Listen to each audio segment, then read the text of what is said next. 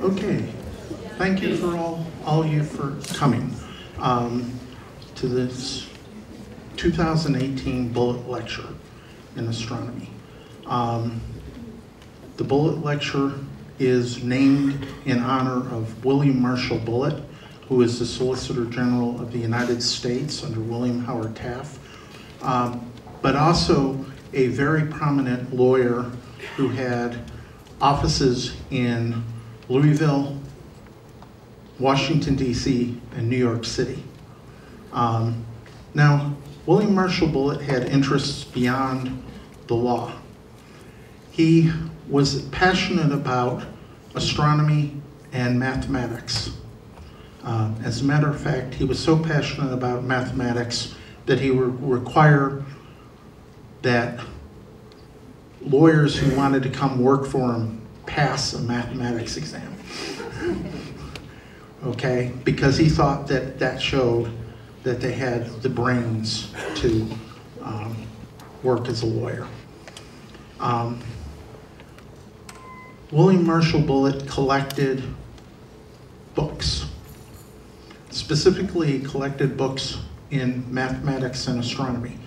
He collected first editions of books like the Principia, Newton's book on physics. He collected the Dialogo, the book that Galileo wrote to set forth his argument for the heliocentric model. And he collected, and I cannot pronounce it because my Latin is very poor, but it's the Revolutions of the Celestial Spheres is the American translation, which is the first book by Copernicus. He collected all of these.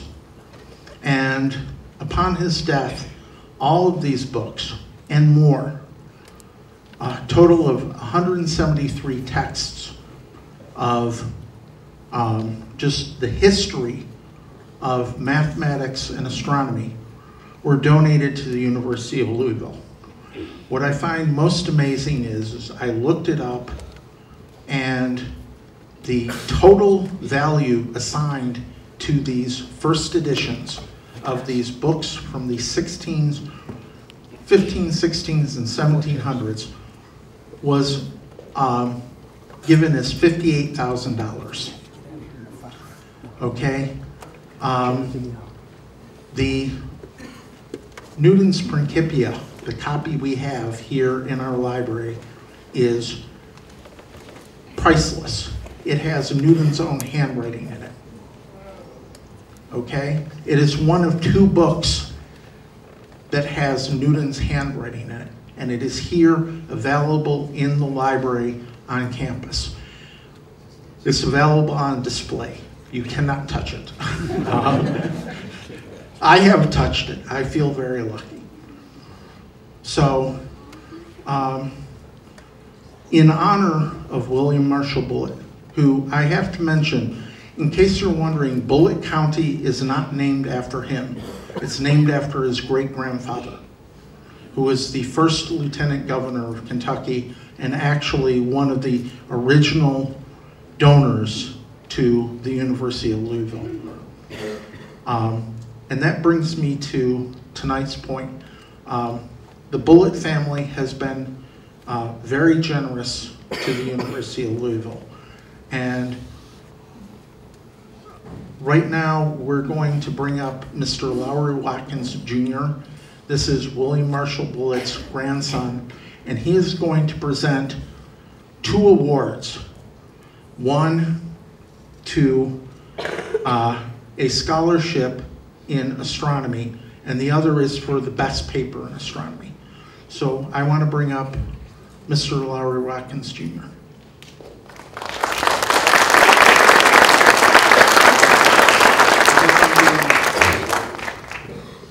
My grandfather passed away 61 years ago yesterday, and Sputnik was launched 61 years ago today. And he was very interested in astronomy. Unfortunately, he missed Sputnik by one day. But I remember watching it going over at night, and it was a big shock to the United States, and so that helped start our space program, kicked it into high gear. His widow donated the books the year after he died to U of L, Nora Bullitt. So that's how they got here. He had a rare book dealer in New York and in London, and I think in Germany, watching out for these first editions for him.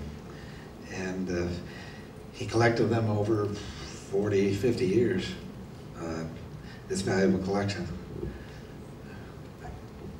Okay, so the William Marshall Bullitt Award in Astronomy and Astrophysics is given to Samir Kuzmik this year.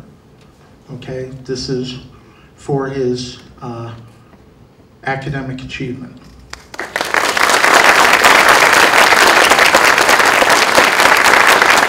And Samir, stand up here. We're also going to present the William Marshall Bullitt Memorial Award for Best Paper in Astronomy and Astrophysics to Samir for his paper, Morphological Properties of Redshift 8 Galaxies.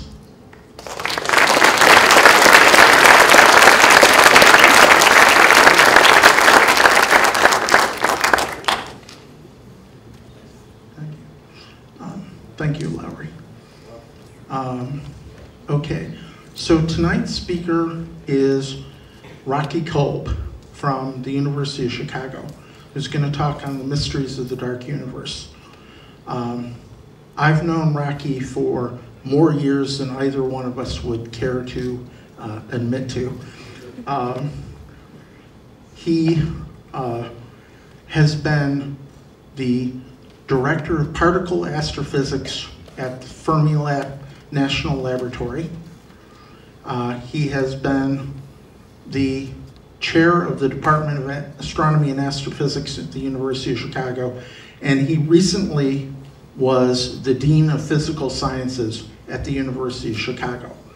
And so right now I'd like to have you all welcome Rocky Kolb.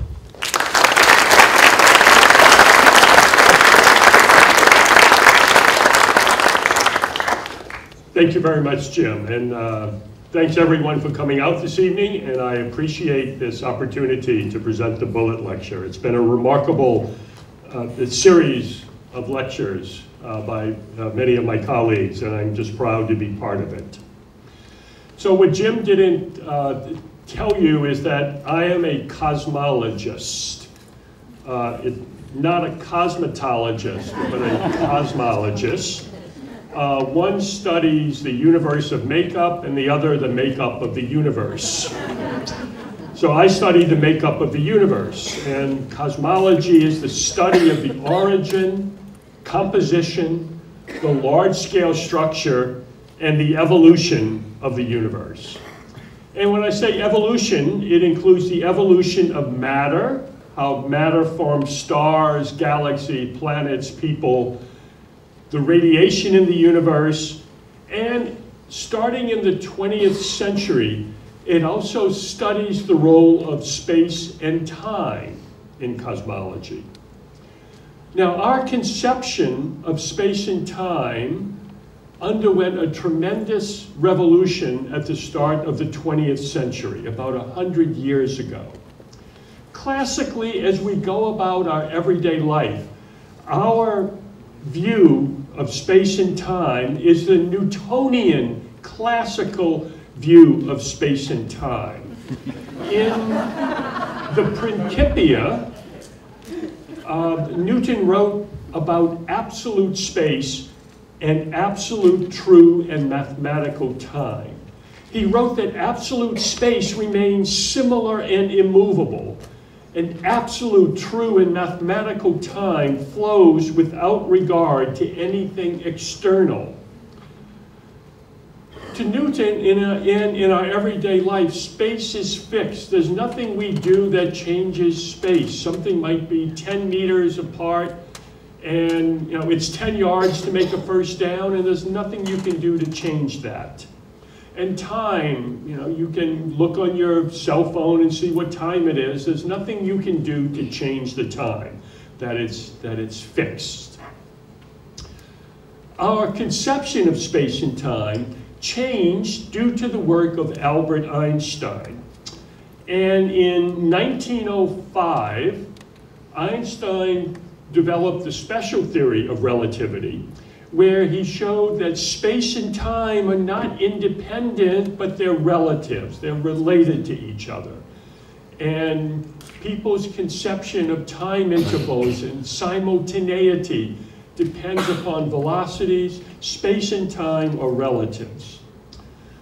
He didn't stop there. 10 years later, he developed a theory of general relativity, which is his theory of gravity, and it's based upon the idea that gravity is caused by the curvature of space, that massive objects curve and warp and affect space. Space is not a passive player in the game of physics. It can be changed. So after Einstein's great discoveries in